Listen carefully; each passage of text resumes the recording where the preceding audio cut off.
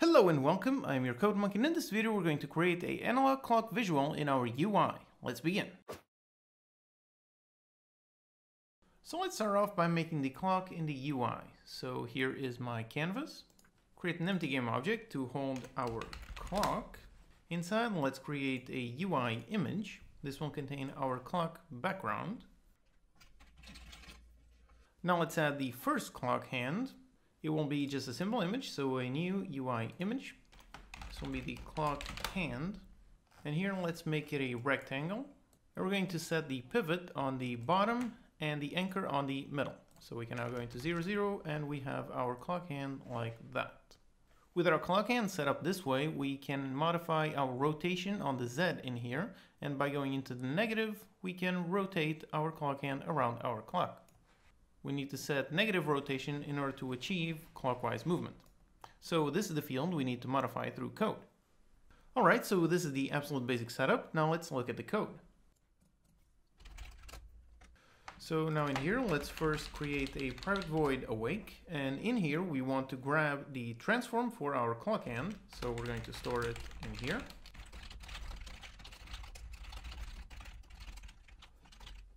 Okay, now that we have the reference for our clock hand transform, let's go into our private void update. And here, just for testing, let's simply rotate the hand around. So on every update, we're going to set the clock hand transform dot Euler angles. I'm going to set the Euler angles. As you remember, we only need to modify the Z. On the Z in here, let's make it rotate around based on the time. Time.realTime since startup. And let's multiply it by 90f. So every real second it will move 90 degrees. And again, in order to go clockwise, we need to go into the negatives.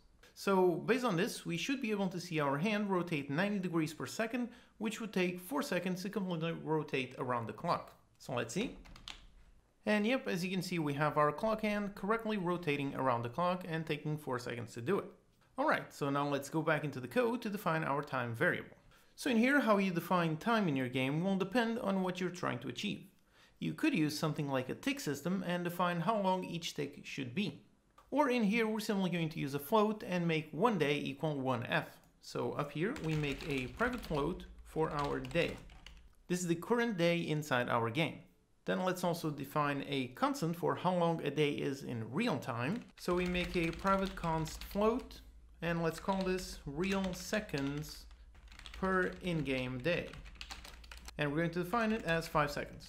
So 5 seconds in real life will equal 1 day inside the game. So now onto the update. We're going to have to increase our day variable based on our constant. So we increase our day by the time.delta-time divided by the real seconds per in-game day. The delta time holds the number of seconds since the last frame, so we will have our day increase by 1 for every 5 seconds.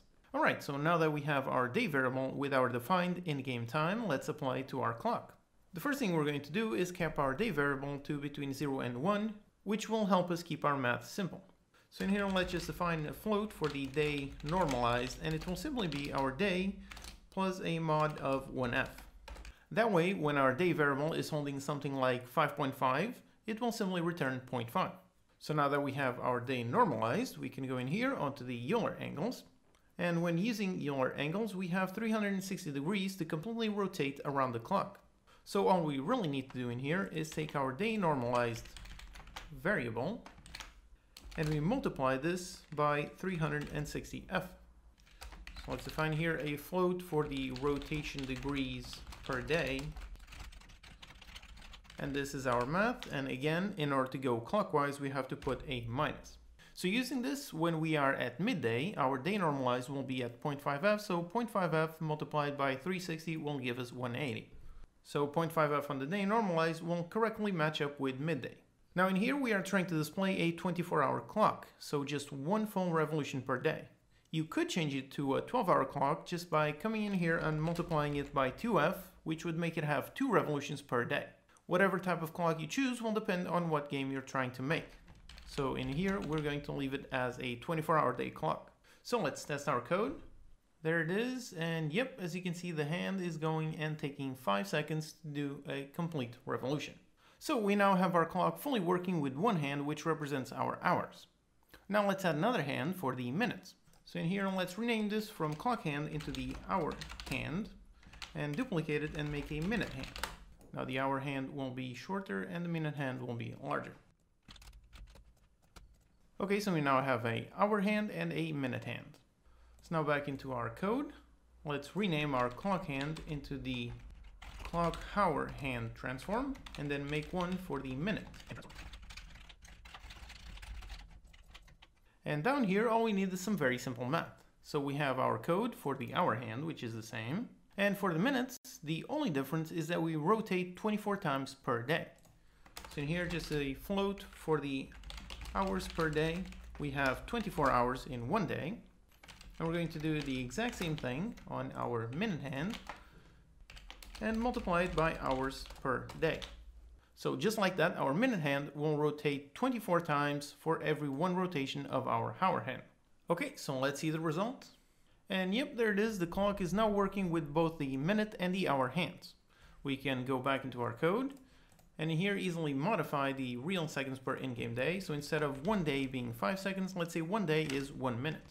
And as you can see, the speed changed accordingly. So there you go, 1 hour and now 2 hours and so on. We can also very quickly add a text component. So in here we add a new UI text. Let's say the time text.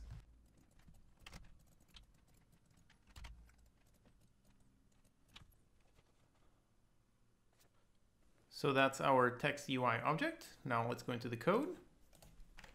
First grab the reference.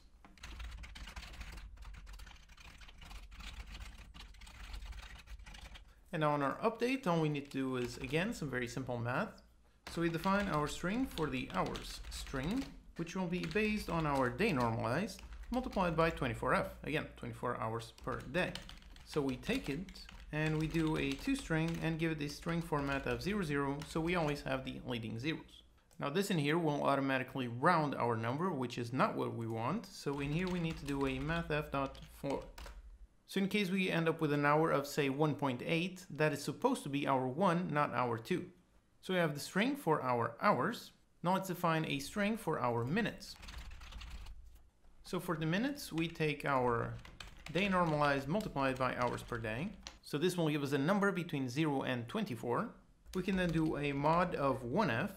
So now we have a value between 0 and 1.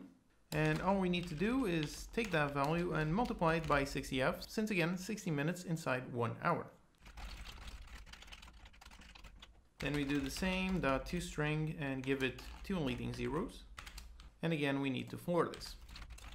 Alright, so we now have both of our strings, so all we need to do is go into the timetext.text and give it the hours string plus and our minutes string. Alright, let's see. And yep, there it is. As you can see, everything is increasing. The minutes go up 30, 60. Yep, 30, 60 works perfectly fine. The hour is on 3, goes up, and it's now on 4. And yep, correct. And again, by modifying the time scale, we can easily modify the speed of our clock. And again, it goes up into 24 hours. Okay, great. So there you have it. We created an analog clock visual in our UI.